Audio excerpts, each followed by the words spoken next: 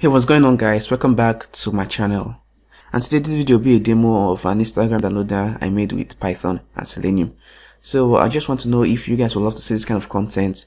If you do, please like this video, comment in the comment section below, and also subscribe to this channel if you haven't done that already. And basically what this does is goes to an Instagram page based on the link you pass in, then download. If it's a video, it downloads the video. If it's an image, it downloads the image. So these are some arguments I put here using Selenium. Obviously these are some arguments I put here. This is to specify if it's an image or a video, and this is the link, and this is the file name. So we just need the link, the file name, and then image or video.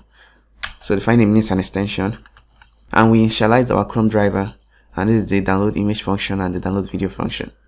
And here we just assign it to a specific variable, and we use if statement to know if it's a video or an image, and we pass in the link and the file name.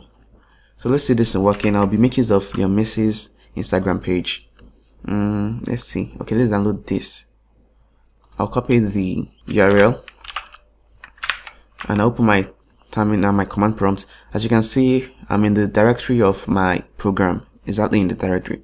So I can just simply run python main.py, and then for the link of the image, I'll pass in the link which I copied, and for the file name, I'll say Messi and wife GPG, and then I'll use the I argument to let the program know it's an image.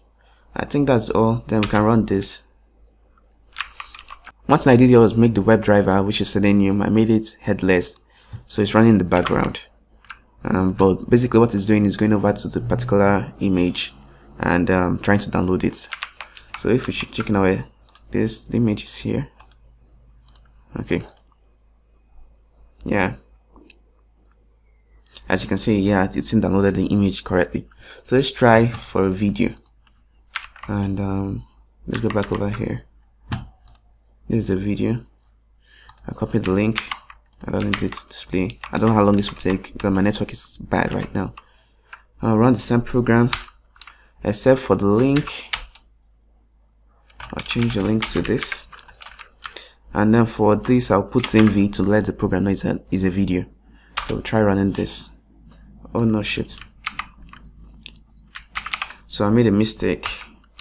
It should be mp4. So we'll try running this right now.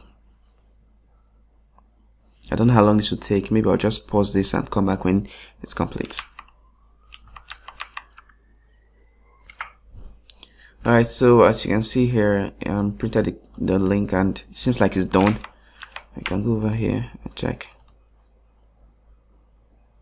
If you love to see this video, then please like this channel, subscribe to this channel, and turn on post notifications to be notified when we do more automation process. Thank you all for watching, and I'll see you in another YouTube video. Bye for now.